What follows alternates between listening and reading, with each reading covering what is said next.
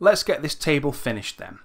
What we'll do here is mostly just duplication. There's not much new here apart from learning how to mirror things using the scale, essentially.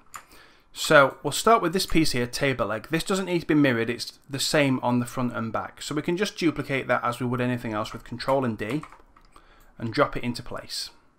So to try and get this fairly symmetrical, I'm just going to use my orthographic view.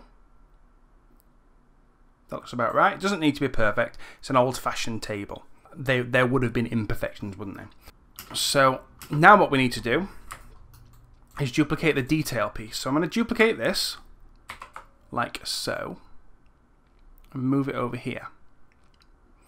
And then you can see the scale on X is what I'm going to change because the detailing is only on this side. It's not on the back side. So what I'll do is scale X, which is here, it's currently set to 0.306, but if I change it to minus 3.06, it will not do what I expect, and that's because I should have chosen a different axis. So let's try scale Z. Nope. Let's try scale Y. So we'll do minus on scale Y. That's got it. So that has now inverted it.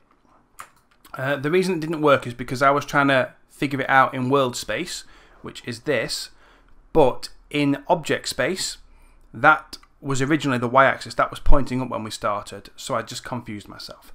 Anyway, let's now pop this detail piece into place, like so.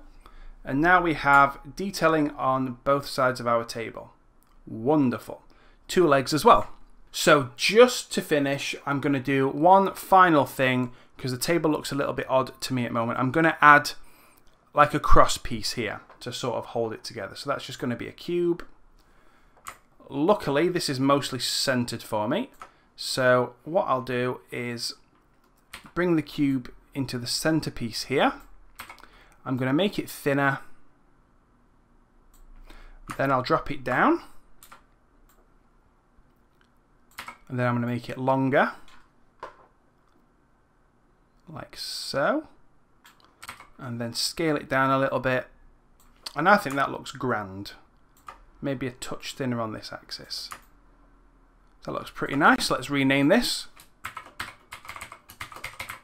Cross piece is what I'll call it. And just because I don't like it looking so harsh, I'm going to go into edge mode and I'm going to use a marquee selection to get the 4 long edges. It's not getting the edges that are now buried inside the table legs. We're going to bevel that, so Control and B will do that. And I'm probably going to put a couple of sections in this just to round it off a little bit. And I will leave the fraction as it is because I think that looks quite nice. So back into object mode. That'll do it. Okay then, that is our table complete. In the next step, we're going to put it into a group. So I'll tell you what groups are, why they're used, and then we'll put it into a group which will make it easier to position it into our room as a whole. So I'll see you in the next step where we'll make a group. Game Dev Academy is graciously supported by these absolute legends. If you'd like to offer your support, then check out our Patreon page using the link in the description below.